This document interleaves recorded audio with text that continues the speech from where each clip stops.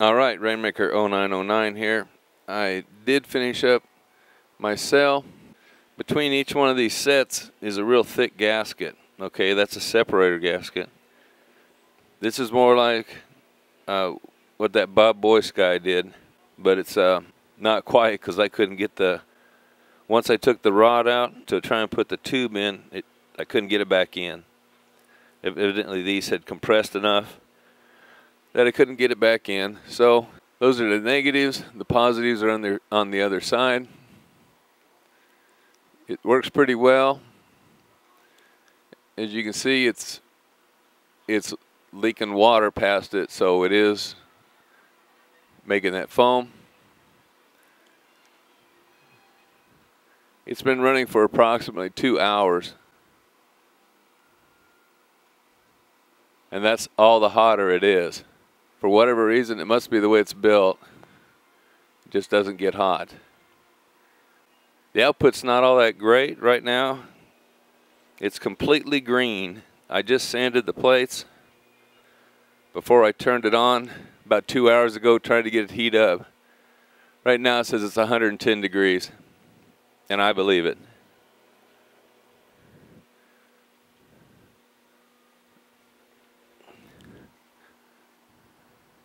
The cell measures 105. I'll shoot the can just to make sure.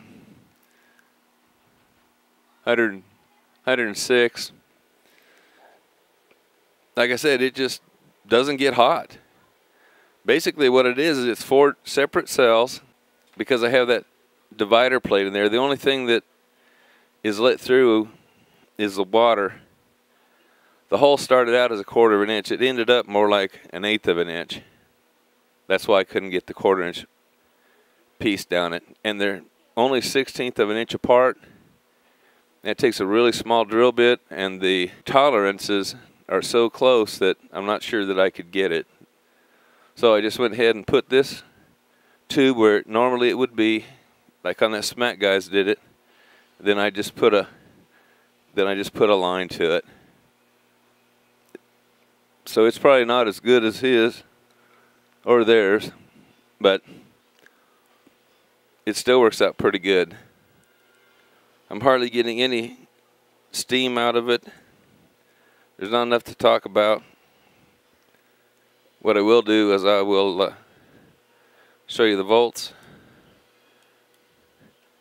And this is what's amazing.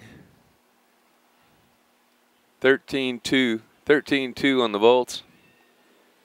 Now we'll check the amps.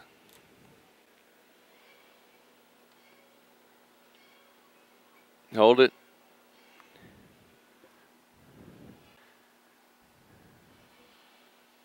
Look at that. 13.4 amps is going to this cell. Now, on the downside, it's not making a ton of gas either. But the temperature's not going up. This little jumper here is because I had a bad contact right here. You divide 11 amps into 4. This wire actually is big enough, even though I wouldn't use a smaller wire. Like I said, there's 4 individual cells. 1, 2, 3, 4. The positives are on the other side. The negatives are on this side. It goes positive, negative, positive, negative, positive, negative, positive, negative. So theoretically, everything's going that direction. I'm going to do a test. Like I said, it's kind of slow. It doesn't produce a lot of gas, but it also doesn't produce a lot of steam. So I think it's a little more accurate as far as the HHO versus the steam. Steam's easy to make, but hydrogen isn't. So this tube is solid, rock hard. This tube is hard, which on my last videos it wasn't. With the other cell, this tube was pretty pliable. The outlet tube, yeah, it's going to be because it's 120 degrees, and this is cheap tubing. It is warm on the inlet side. Like I said, there's approximately an 1/8 inch hole going all the way through, so there's not a lot of surface area. The hole itself is a 1/4 of an inch, but I'm pretty sure the gasket has mashed down so that there's not a lot of bleed over. No clock. We're going to go 3, 2, 1, start. 3, 2, 1, start. And like I said, it's not as fast as the other one put out. But the other one at 2 hours running at 150 to 60 degrees. This one's running what? 110? Whatever our figures were.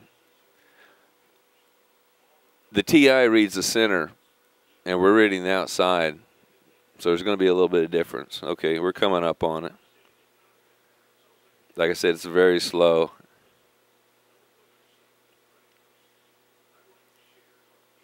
Okay. 35 seconds. And that sounds like a lot. It's a lot of time. So it's making almost a liter a minute. The deal is, it's drawing no volts, no amps. We're still getting output. We're not getting near the smoke. After 2 hours, you know that they tend to get a little bit hot, and you get a lot of condensation. So I guess that's it. I got to go. Bye.